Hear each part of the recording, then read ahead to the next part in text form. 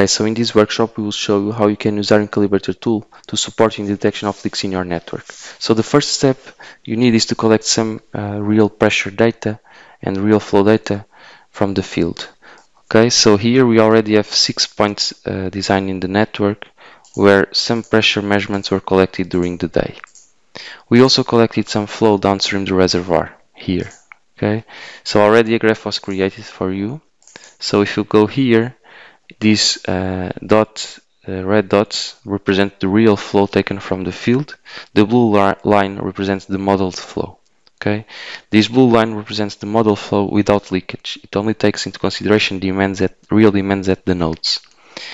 So basically, we will use Darwin Calibrator tool to try to simulate burst at the nodes, and by simulating burst at the nodes we are increasing demands at the nodes, and by increasing these demands at the nodes, this flow that comes from the reservoir will be higher. Okay, so the goal is finally to match the modeled flow with the real flow by changing the emitter coefficient that represents bursts. Okay, so remember, besides the flow, we also have to match the pressures. Okay, so we will try to get the best result possible by matching these two different flows and also the measured and observed pressures. So let's go now to Darwin Calibrator tool.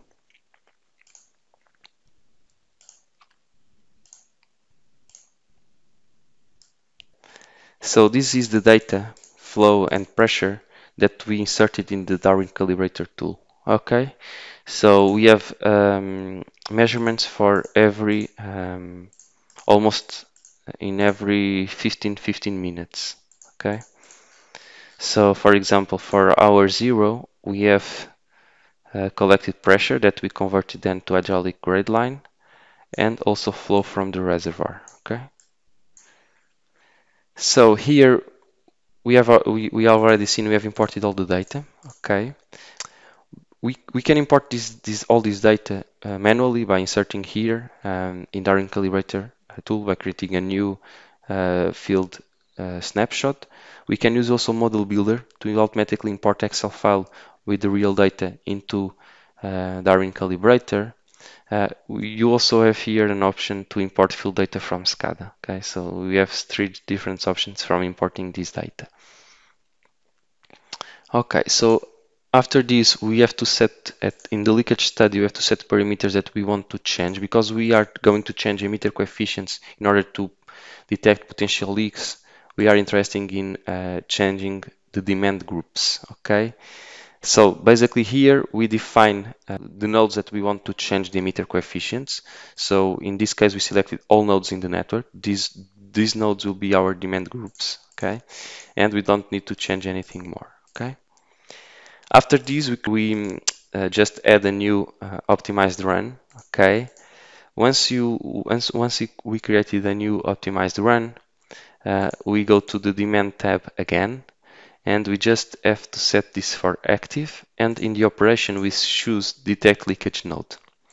When we set detect leakage node, we have to set a minimum and a maximum value for the emitter coefficient and also an increment.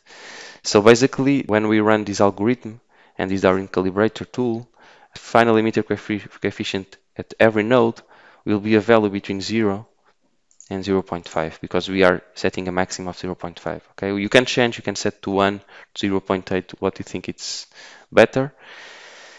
And then you set a number of possible leakage nodes. As you see, we have not changed the other status of the pipes, neither the regness. In the field data, we have to choose which data we want to consider for this particular run. Okay, in this case, we are going to run the Darwin Calibrator tool based on the real data and field data from 3.25 hours when the consumption is smaller, because it means that most of the flow during that period corresponds to bursts.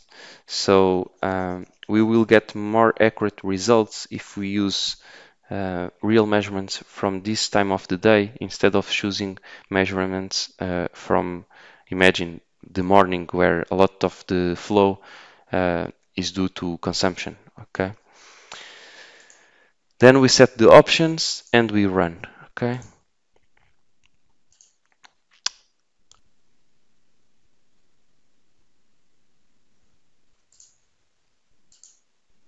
So here we have just one solution. Okay. Here we have the fitness. So this is a very small fitness, so it indicates a possible good result. And then here we can see what are the parameters that were adjusted. Okay. So for example, we start with the 0 emitter coefficient at all nodes, and the final emitter coefficients were adjusted to these values. Okay. So the nodes where the emitter coefficient were changed were these 6 nodes. Okay. So the other nodes, the emitter coefficient was not changed. This means that these 6 nodes can have a leak in the, near this node. Also, the node with higher emitter coefficient would be the node that I would go first, because it's probably the node where we have a bigger leak, or where the probability of the leak is higher. Okay. By changing the emitter coefficient this way for all these nodes, we can compare now what is the difference between the observed pressure and the simulated pressure. Okay, in this case, we convert it to hydraulic grade, so we can see the difference between observed hydraulic grade line and the simulated hydraulic grade line. And as you can see, the results are very small, the difference. So we have achieved a good match between the pressures. Okay, we can also see the results for flow. And as you can see, we also achieved a good result for flow. So the difference is we are only talking about 0.26 liters per second. So by adjusting the emitter coefficient at these nodes, we get new pressures and new flows in the model that are very similar to the real pressures and real flow measurements that we have taken from the field. And then when you are satisfied with the solution, you can export this solution to a scenario. Okay, so it means that you are going to export the results to the model, to the scenario. So the new in this case, because we just changed the emitter coefficients, we would say export just emitter coefficients at the nodes. So basically we will have in the model the new emitter coefficients at the nodes that are in calibrator found for us. Okay, and now we can see the results in the map. So we have a field for emitter coefficient. If I highlight here the emitter coefficient, okay, and change for the scenario, for example, this scenario here, leakage detection at 3.25 hours with more trials, we can see here what were the nodes where the emitter coefficient was changed, so that we, in order to match the real data with the measured data. Okay, so basically the nodes where the emitter coefficient was changed indicate possible locations for leaks. Okay, remember, I opened the legend. Bigger the emitter coefficient adjustment, the bigger the leak, or higher the probability of having a leak there. So I would go first for the red node, trying to find here the exact location of the leak. So the leak is near this node, and then I would go for the blues and then to the greens. So if we go to the view graphs, and now if we select to compare the flow from the new scenario, so with the adjusted emitter coefficients, okay. Now we can see that the flow has changed from the blue line to the red line. The difference is only that we adjust the emitter coefficient at the nodes to simulate leaks. Therefore, the flow increased because now we have leakage.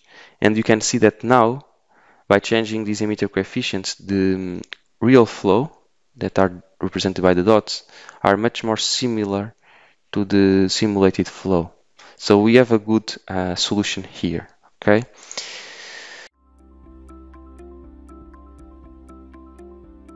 If you found this video helpful, please give it a like. If you want to see more such series, consider subscribing to our channel. Thank you, and see you next time.